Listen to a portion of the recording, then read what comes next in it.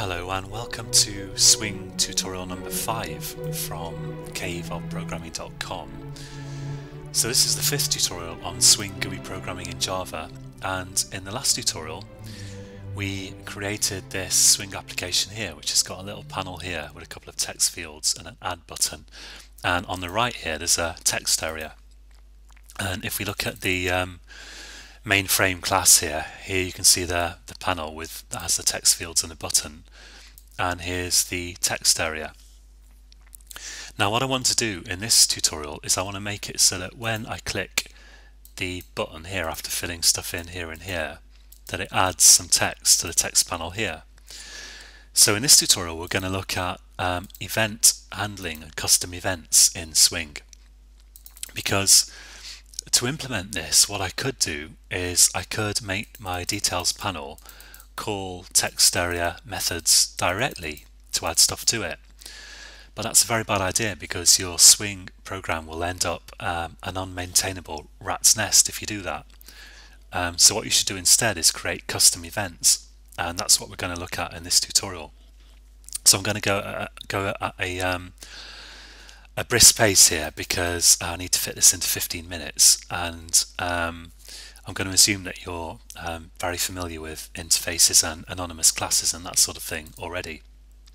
So I'm going to start with my details panel here, and I've got in here this button, and I need to add an action listener to the button so that I can take action when it's clicked. So I'll say add button dot add action listener, and new action listener. I'll implement an anonymous class, and I've got the action perform method here, and when the button's clicked I will just get the name from the name field, namefield.getText, and of course I'm not actually allowed to refer to name field in here because it's a method of an anonymous class, and this is a local variable.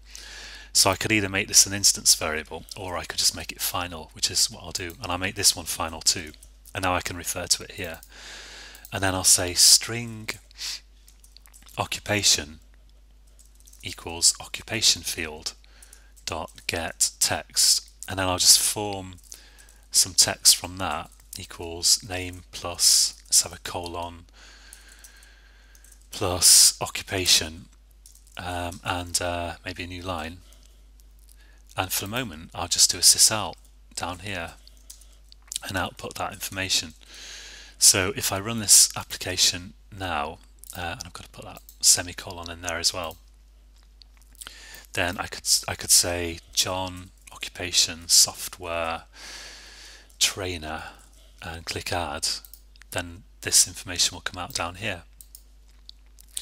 But I want it to come out in that text panel on the left, and what I want is in my main frame here, in the same way that I've added an action listener to the add button here, I want to be able to add a sort of listener to the details panel that can respond to events that happen in the details panel.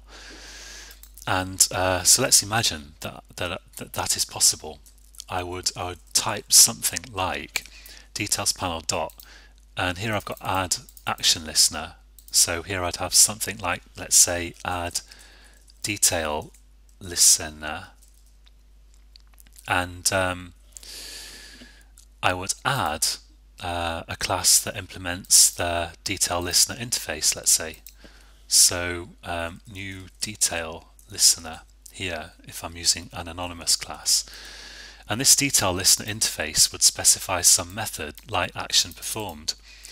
So let's call it public void detail event occurred maybe, and that will accept a detail event which will contain all the information about that event.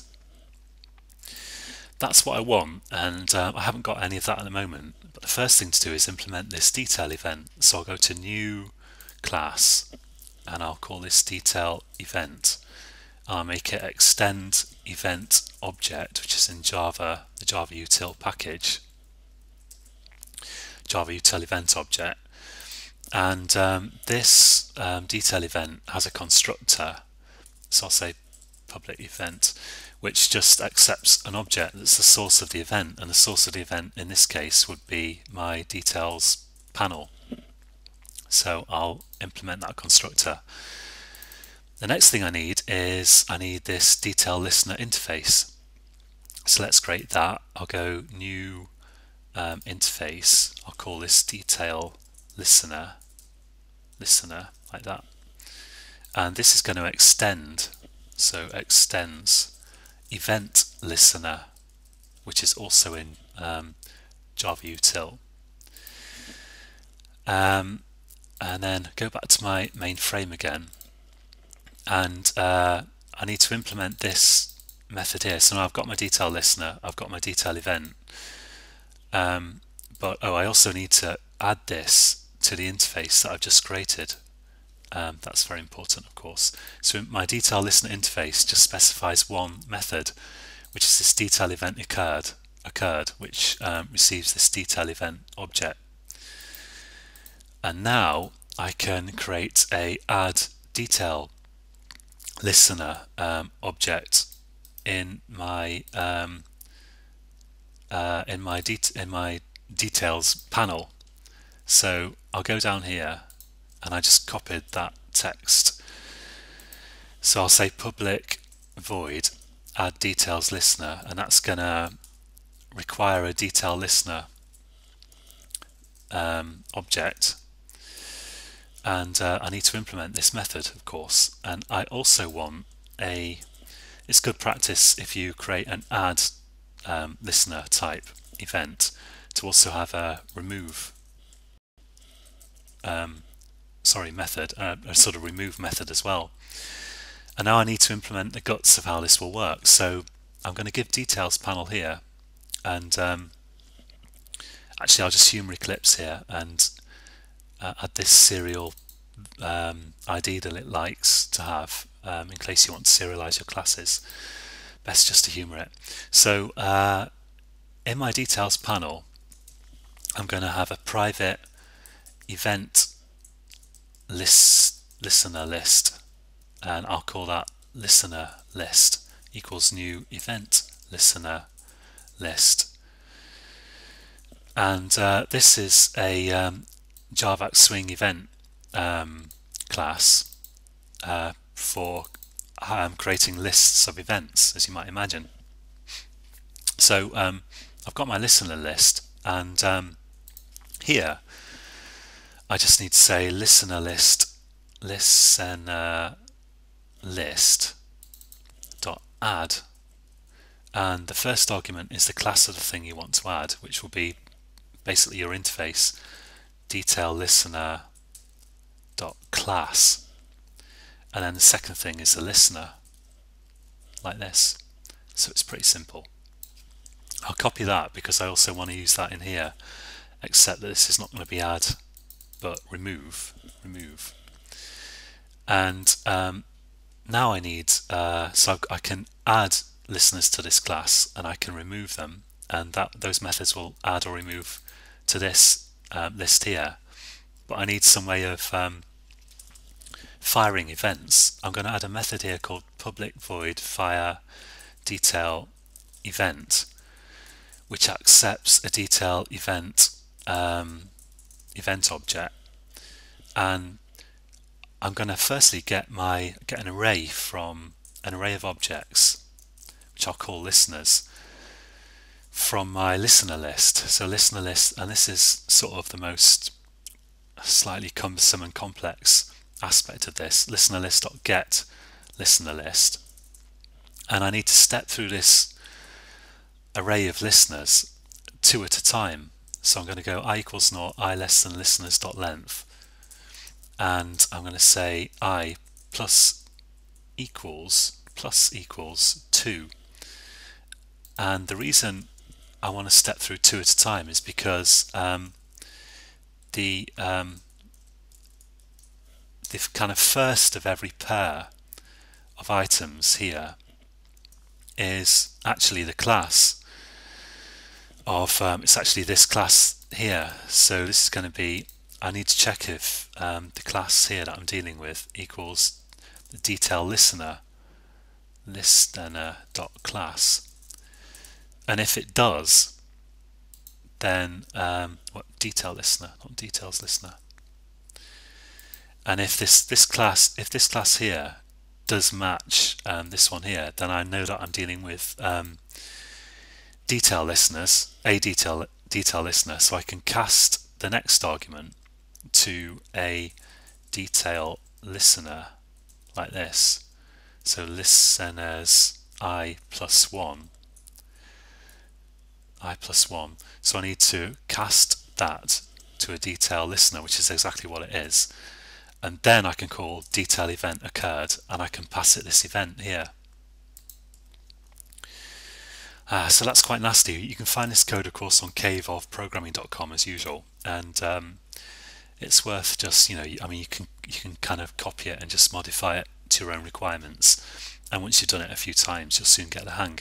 And now the important bit here is I need to fire those events. So here, well, I need some way of passing this text information in my detail event.